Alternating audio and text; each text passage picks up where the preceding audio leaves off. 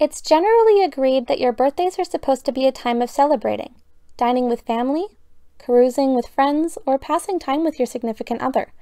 Sometimes, however, that's not the case, and the day when you're supposed to celebrate yourself becomes drab and melancholy, a reminder of another year passing by.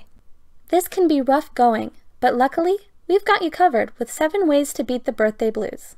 First, adjust your expectations. Planning a large party can be a lot of fun, but it can also be very taxing to see through, and you may end up not enjoying your own celebrations. A smaller event with just a few close friends helps to keep expectations manageable. If you let things unfold naturally, just getting together with people you like can be its own reward. Second, keep yourself busy. Shopping, going to the movies, or just catching the sunset can give you something to take your mind off the things that may be troubling you. Being passive makes it easier for negative thoughts to consume you, but by keeping moving, you can keep your focus on what the day means to you. Third, focus on what you've accomplished. Birthdays are milestones, so it's easy to look at them as signs of another year going by without living up to your goals. However, it's also possible to look back on a year in terms of the steps you've taken forward.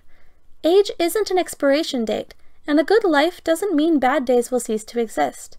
Remembering that this is one birthday out of many reminds you that there is always the potential to grow wiser, happier, and more accomplished with each coming year. 4. Make yourself responsible for your happiness. Receiving a birthday gift is a great thing, but depending on another person for validation can also be a little counterintuitive on what's supposed to be your day. Treat yourself is the order of the day.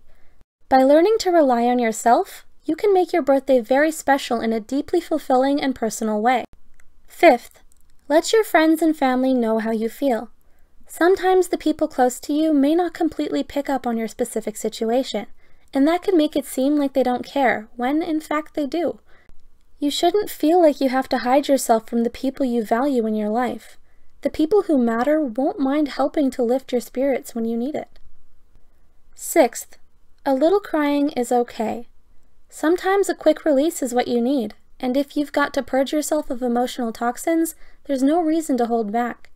Knowing that you've got the birthday blues doesn't make you less of a person, and acting on that can make not only for a better birthday, but a better year to come.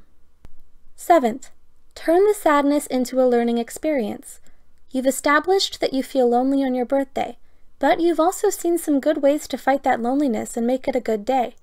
If you can reflect on the causes of your birthday blues and the solutions that you can put into play, there's good odds that you can find some way to learn from them and make your next birthday even more fulfilling and joyous. Feel free to like and subscribe with Psych2Go for more videos on mental health. If you've ever coped with birthday depression, tell us about it in the comments below. And feel free to check out the links in the description for articles on factors driving the issues behind birthday depression and on how to treat yourself when the time is right.